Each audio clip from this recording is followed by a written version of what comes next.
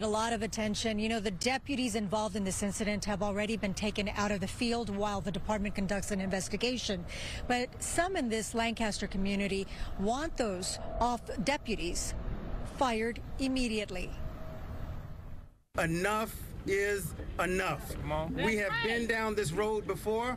We are tired of white deputies beating black people down as if we have no rights. Lancaster residents and community activists are outraged after watching the videos of LA County Sheriff's deputies arresting a black couple outside their local Winco grocery store on June 24th. I was traumatized.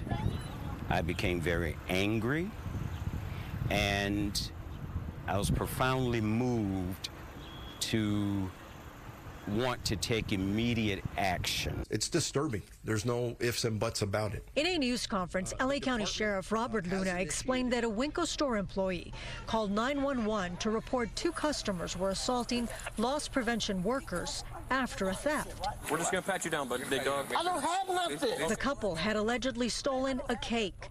While the man was being handcuffed, the woman was recording on her cell phone. Then suddenly, No, you can't touch me. You can't touch me. Get down on the ground. Get on the ground. It's already on YouTube. Stop. Live. I don't get. Stop, you're gonna get punched in the face. You punch me and you're gonna get sued. on the ground, the woman was pepper sprayed, while her partner kept telling deputies, That's wrong, man. You gotta do that too. She got cancer, big bro.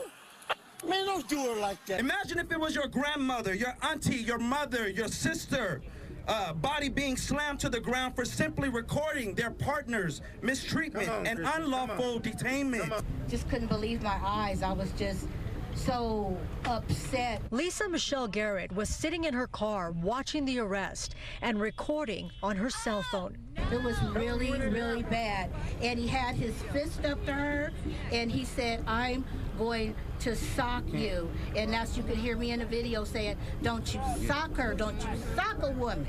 Oh. The woman, whose name has not been released, was arrested and cited for assaulting an officer and battery on loss prevention personnel at the store.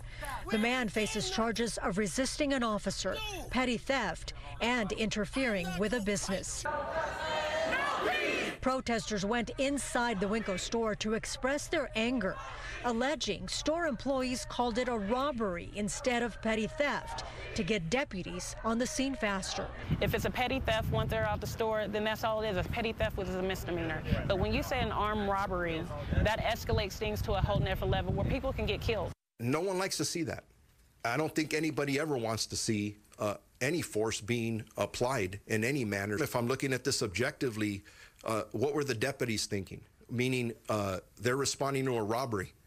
What's happening on the other end? We heard the press conference from Sheriff Luna. It was a disgrace. It was disheartening. It was disappointing. Sheriff Luna, hear us today.